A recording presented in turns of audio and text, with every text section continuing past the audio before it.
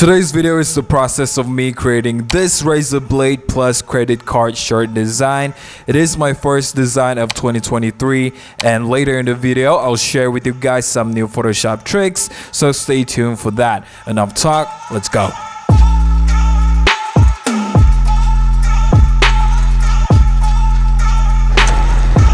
Yo, what is good, my G's? It's your boy Dixon here from Intuitive Designs.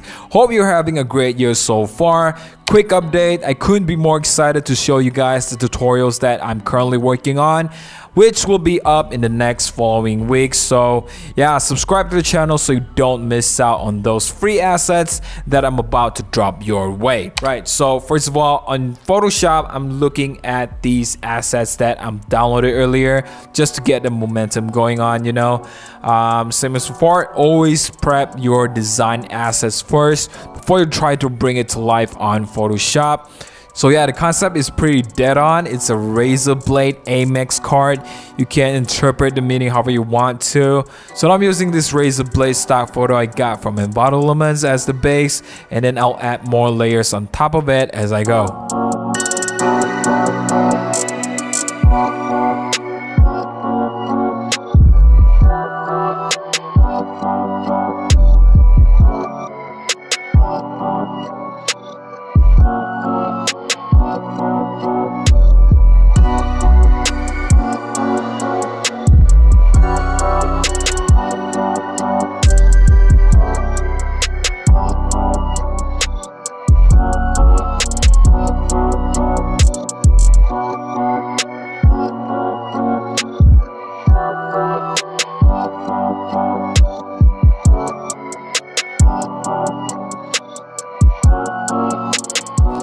So I'm adding the bevel and emboss effect to the intuitive design text on this Amex card, so that it looks more realistic. You know, pretty basic settings for this one. Just gotta adjust the size a bit and then maybe the angle. Next, I'll add the JPEG artifacts removal filter to get rid of the pixelation, because I couldn't find a better stock photo for the Amex card, and this one is quite small, so I had to size it all the way up. After that, I'm just gonna use the dry brush filter to smooth everything out.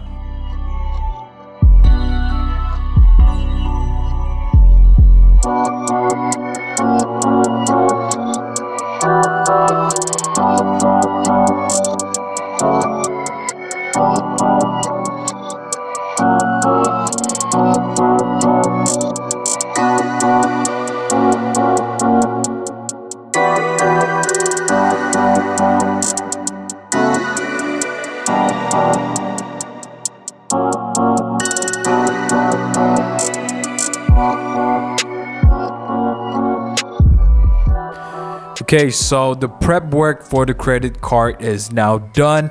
Now I can finally start the composition for these two assets.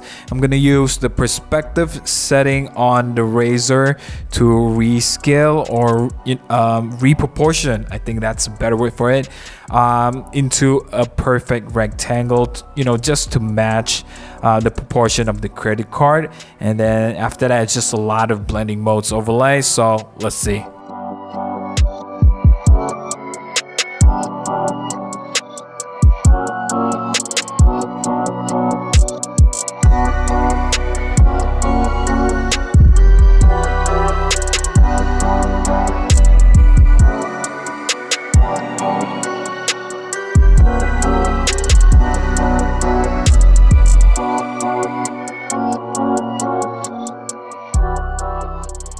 I'm using the harmonization filter in the neural filters to match the color tone of both the razor blade and the credit card.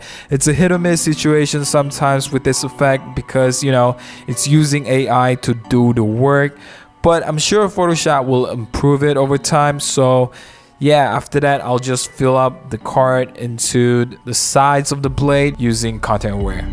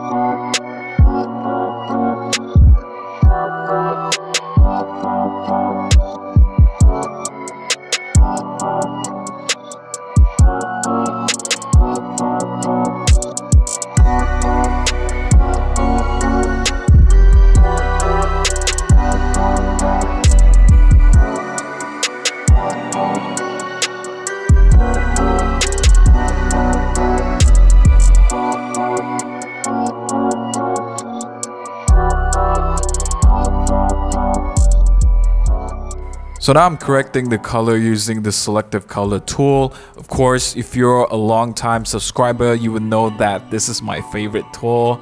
I know it's a bit overused at this point, but really I don't care as long as it looks good.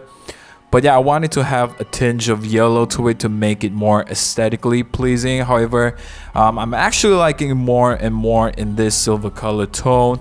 So I'm just gonna mess around and see how it looks. But yeah, after that, I'll move on to adding text.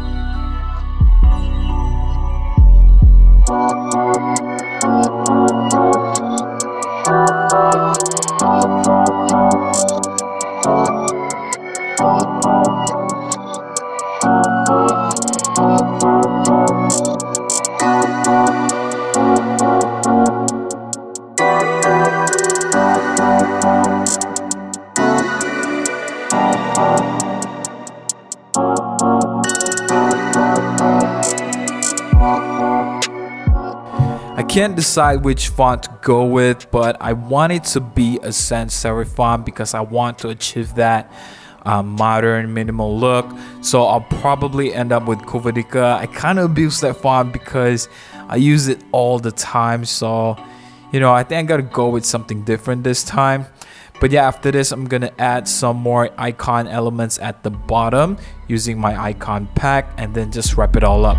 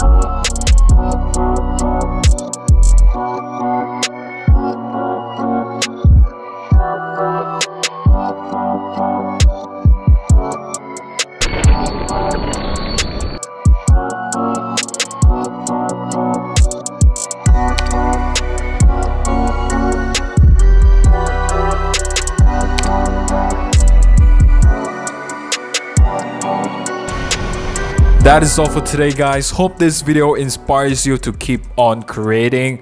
Once again, I got tons of tutorials coming up, so make sure you tune in for those because I got tons of knowledge to give it to you for free.